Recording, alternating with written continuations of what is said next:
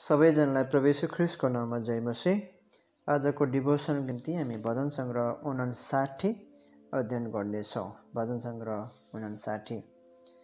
59 को पृष्ठभूमि तपाईँहरू जान्नको निम्ति पहिलो सामुएल 19 अध्याय र पहिलो सामुएल 24 अध्याय तपाईँले पढ्नुपर्नेछ।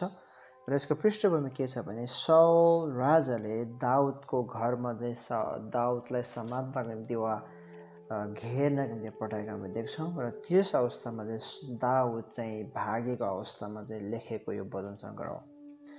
र यो भजन सङ्ग्रहमा दाउदको दुईटा शत्रुहरू वर्णन गरेको छ। पहिलो शत्रु चाहिँ इजरायलभित्र राष्ट्रभित्र नै आफ्नो मानिसहरू जो चाहिँ कुकुर जस्तो भोगिरहेको छ दाउदप्रति, र दोस्रो चाहिँ अरू राष्ट्रहरू, इजरायलको वरिपरि भएको अरू राष्ट्रहरू जो चाहिँ इजरायललाई आक्रमण गर्न, इजरायलसँग युद्ध गर्न आएको छ।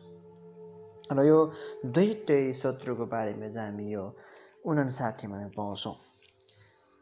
महत्त्वपूर्ण कुरा हामी के देख्छौँ भने हामी 7 पदमा हेर्दाखेरि यसरी लेखेको छ, हेर्नुहोस् तिनीहरू मुखबाट के निकाल्छन्, तिनीहरू ओठबाट तरवार निकाल्छन् अनि तिनीहरू भन्छन् सुन्नेको छ। आज मिडियाहरू, सोसल मिडिया मात्र नभएर जति पनि न्युज मिडियाहरू छन्, त्यो न्युज मिडियाहरूमा हामी के देख्छौँ त, त्यही कुरा हामी देख्छौँ कि उनीहरूको मुखबाट के निस्कन्छ, उनीहरूको ओठबाट चाहिँ के निस्किरहेको छ, तरवार जस्तो निस्किरहेको हामी देख्छौँ। अहिले हामी देखिरहेको छौँ कि हामी छिमेकी राष्ट्रहरूबाट कस्तो कुराहरू चाहिँ, कस्तो न्युजहरू बनाइरहेको हामी देख्छौँ। त्यो कुरा चाहिँ हामी देख्छौँ कि दाउद राजाले भन्दैछ, हेर्नुहोस् त तिनीहरूको मुखबाट के निस्कन्छ। भन्नु मतलब बोलीको कुरा, शब्दको कुरा चाहिँ यहाँ दाउद राजाले भन्दैछ। जुन बोली हाम्रो मुखबाट निस्कन्छ, जुन शब्द हाम्रो मुखबाट निस्कन्छ, त्यो चाहिँ तरवार भन्दा पनि एकदमै शक्तिशाली भन्छ, वा त्यसले चाहिँ हाम्रो हृदयलाई चोट पुर्याउँदछ। र दाउदले यहाँ के कुरा गरेको छ कि दाउदको समयमा पनि यो बोली, मुखबाट निस्केको बोली एकदमै शक्तिशाली थियो। तर आज हामी के देख्छौँ, आज त्योभन्दा पनि अहिले चाहिँ हामी देख्छौँ कि यो बोलीले चाहिँ हामीलाई कति धेरै असर परेको हामी देख्छौँ। हामी मत्ती 12 अध्यायको 36मा हेऱ्यो भने पनि त्यहाँ चाहिँ प्रभु येशू ख्रीष्टले चाहिँ हाम्रो बोलीको बारेमा कुरा गर्नुभएको छ, होइन। आज त्यसको हामी जब केही नराम्रो कुरा बोल्छौँ वा केही कुरा गर्छौँ, जब मानिसको हृदयमा चोट लाग्छ, तब हामीले के भन्छौँ, मैले चाहिँ त्यस्तो भन्न खोजेको थिएन भनेर हामी भन्छौँ। आखिरमा हामीले भन्न खोजेको त्यही हो, हामीले भनेको पनि त्यही हो। तर जब हामी मानिसको हृदयलाई चोट पुगेको हामी देख्छौँ, महसुस गर्छौँ, तब हामी त्यसलाई चाहिँ लुकाउन कोसिस गर्छौँ, कभर अप गर्न खोज्छौँ र भन्छौँ I did not really mean what I said. मैले चाहिँ त्यो भनेको होइन, मैले चाहिँ त्यो भन्न खोजेको होइन, तपाईँले अर्कै बुझ्नुभयो भनेर चाहिँ हामी कभर अप गर्न खोज्छौँ। त्योभन्दा अगाडि हामी के देख्छौँ भने परमेश्वरको वचनले, र हामी याकुब 3 अध्यायको 1 देखि 12 पदमा हेऱ्यो भने हामी के देख्छौँ भने हामीले चाहिँ हाम्रो शब्दहरूलाई हामी कन्ट्रोल गर्नुपर्दछ, हाम्रो जिब्रोलाई हामीले कन्ट्रोल गर्नुपर्दछ। किनभने हाम्रो शब्द चाहिँ, हाम्रो मुखबाट निस्किने बोली चाहिँ दुई धारे तरवार जस्तै हो, वा सलाइको काटी जस्तै हो। अलिकता केही फुत्के कि सबै जङ्गल नै जलाउन सक्छ।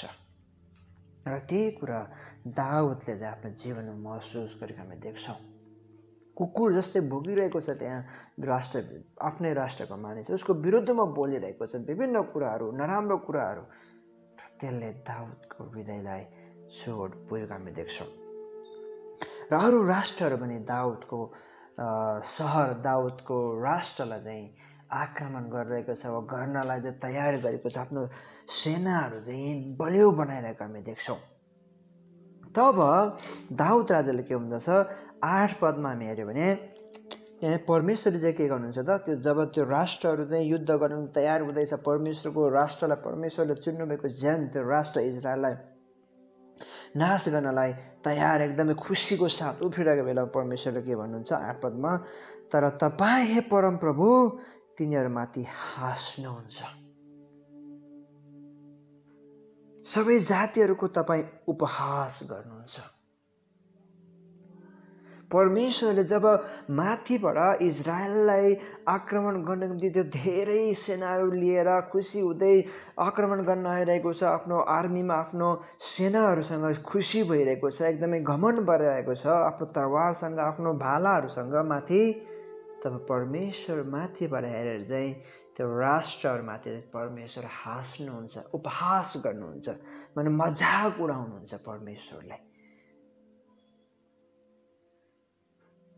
परमेश्वरले चाहिँ त्यो सबै वरिपरिको त्यो शक्तिलाई हेरेर चाहिँ परमेश्वर हाँस्नुहुन्छ। तर मुख्य कुरा चाहिँ यो होइन कि परमेश्वर चाहिँ यो देखेर हाँस्नुहुन्छ, यो कथाको यो पुरै कथा चाहिँ परमेश्वर हाँस्नुहुन्छ भन्ने कुरा होइन। तर मुख्य कुरा के छ भने परमेश्वरले हेर्नुहुन्छ, तर परमेश्वर चाहिँ त्यो पापमा, त्यो मानिसहरूको पाप, मानिसहरूको त्यो रिबेलियन जुन छ त्यसमा चाहिँ परमेश्वर इम्प्रेस हुनुहुन्न, तर परमेश्वरले त्यसलाई अवश्य नै न्याय गर्नुहुनेछ।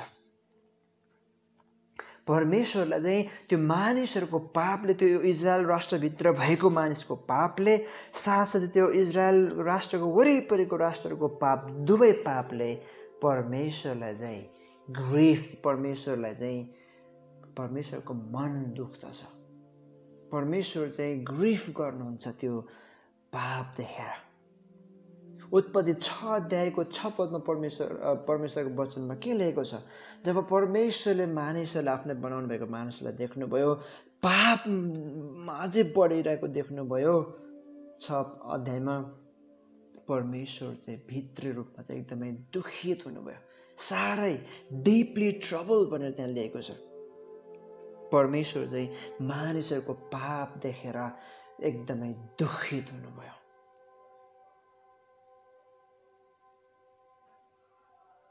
परमेश्वरको हृदय हाम्रो पाप देखेर, हाम्रो त्यो सफरिङ, दुःख, कष्ट देखेर परमेश्वर चाहिँ खालि हाँस्नु मात्र हुन्न, तर परमेश्वर चाहिँ हाम्रो पापलाई देखेर, हाम्रो त्यो सफरिङ, हाम्रो दुःखलाई देखेर परमेश्वर पनि दुखित हुनुहुन्छ।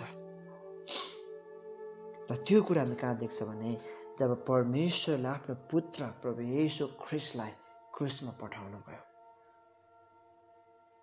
यदि परमेश्वर हाम्रो पापदेखि त्यस्तो दुखित नहुनु भएको भए परमेश्वर पिताले आफ्नो पुत्र प्रभु येशू ख्रिस्टलाई हाम्रो पापको निम्ति क्रुसमा मर्नको निम्ति पठाउनु हुन्थेन। प्रियजनहरू,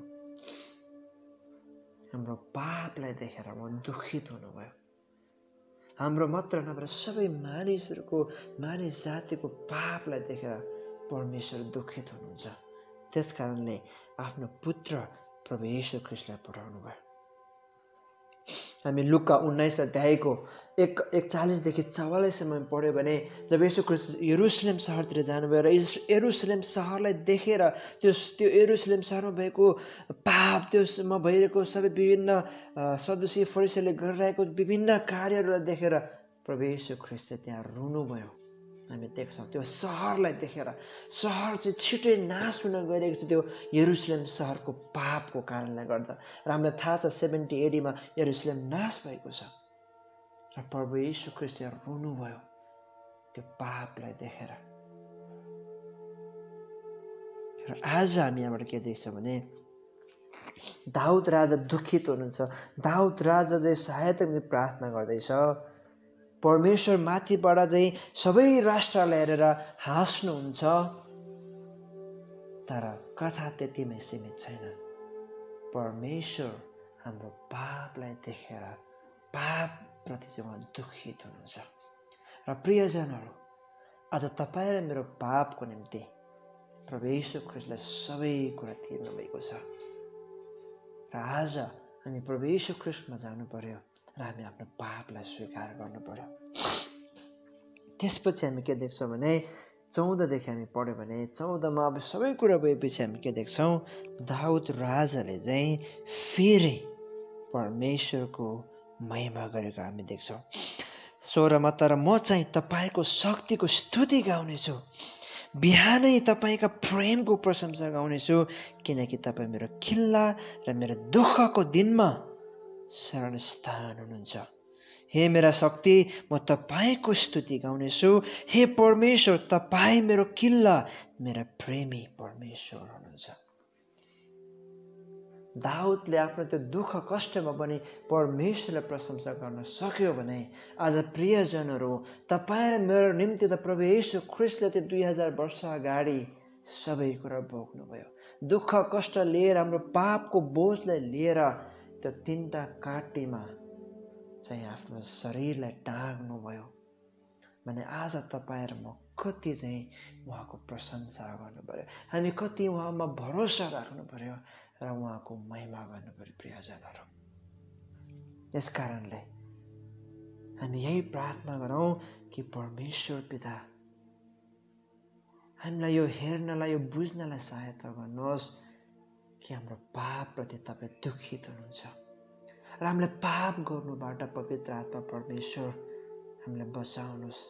पाप गर्नबाट हामीलाई छुटकारा दिनुहोस् र हामीलाई यो हेर्नलाई, यो बुझ्नलाई, यो विश्वास गर्नलाई सहायता गर्नुहोस् कि हाम्रो पापको ज्याला पूर्ण रूपमा 100%, 100% प्रभु येशू ख्रीष्टले तिर्नु भएको छ र आज मैले केही पनि गर्नु पर्दैन उद्धार पाउनको निम्ति, तर प्रभु येशू ख्रीष्टमा मात्र विश्वास गरे पुग्छ। यो विश्वास गर्ने शक्ति हामीलाई दिनुहोस्।